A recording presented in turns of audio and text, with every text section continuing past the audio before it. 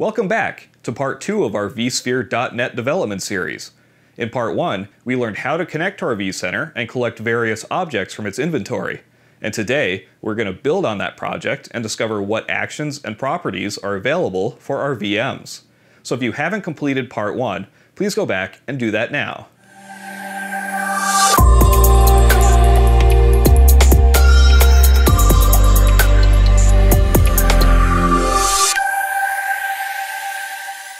Today we're going to add some functionality to our application, like the ability to view the number of CPUs and memory for a VM, as well as power it on and shut it down. To begin, we'll create a new form that we'll use to display the selected virtual machine's CPU and memory configuration. We'll call this form About VM. Now this form will be displaying 3 bits of information. It'll display the virtual machine's name, so we'll create a label. We'll call it LBL name.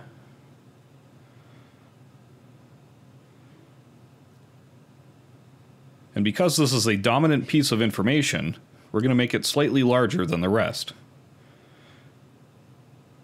Next, we're going to display the number of CPUs. So we'll create a label called LBL CPU. And finally, we'll display the memory. So we'll create LBL mem.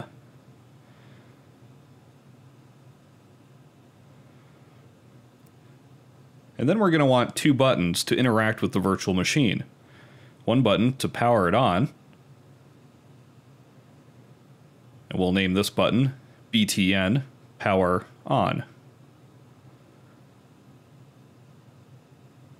And a second button to shut down our virtual machine. This will be called BTN Shut Down. So when your form is complete, you should have all of the following. Now let's move over to the inventory forms code. First, we need to create a new mouse event handler for when the user double-clicks on the list box.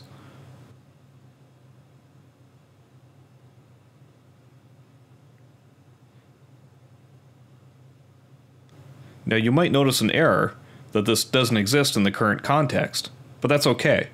We'll create that down here. In a new private method for when the user double-clicks on the list box.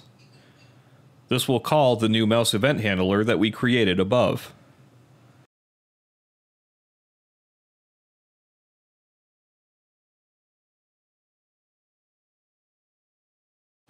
Now we need to create a new virtual machine list.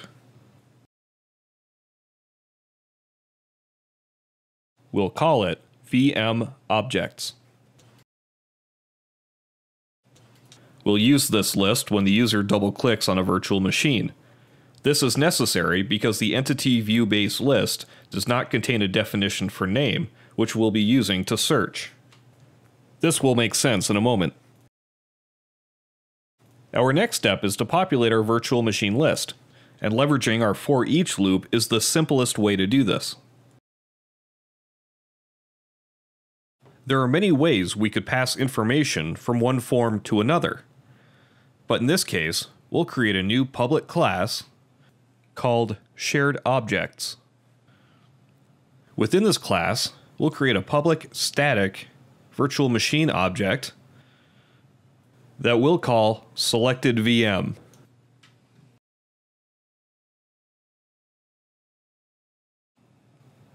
Now we'll move on to actually returning the virtual machine object that the user selects from our list box.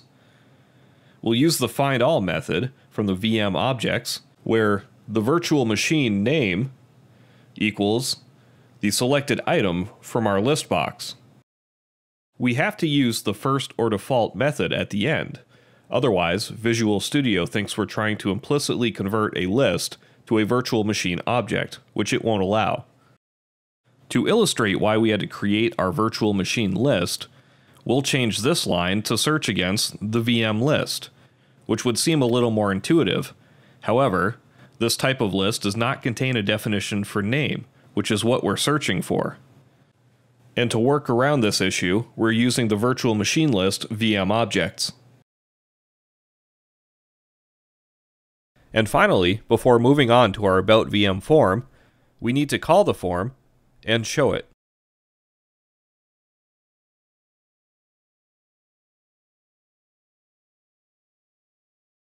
Let's take a look at the About VM forms code.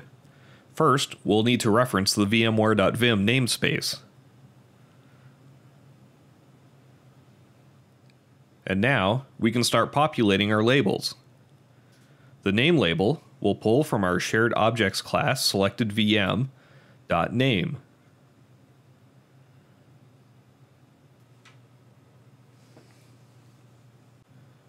Our CPU label will return some text before displaying the number of CPUs. The CPU configuration can be found under selected vm.config.hardware.num_cpu, and we'll need to convert this to a string.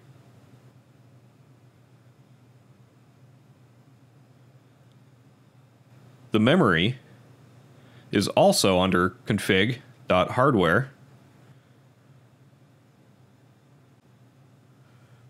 and is called memory MB. Once again, we'll need to convert this to a string, and we'll add some text to the end.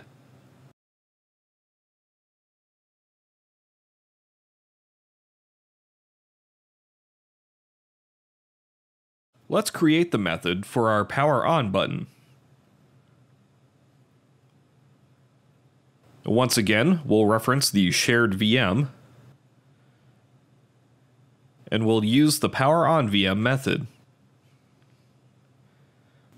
Now this method requires us to specify the VM's host. This can be found under runtime.host. Let's move on to the shutdown button. This one is much simpler. Selected VM.shutdown_guest. Let's give this application a whirl. Sure enough, we see the VM's name, CPU, and memory configuration. Let's try turning it on. It works. Let's try shutting it down. That works too. I hope you've enjoyed this tutorial and are ready to start creating your own vSphere.net applications. And don't forget to share them with the community. For more information, visit vmspot.com. I'm Matt Bradford. Thanks for watching.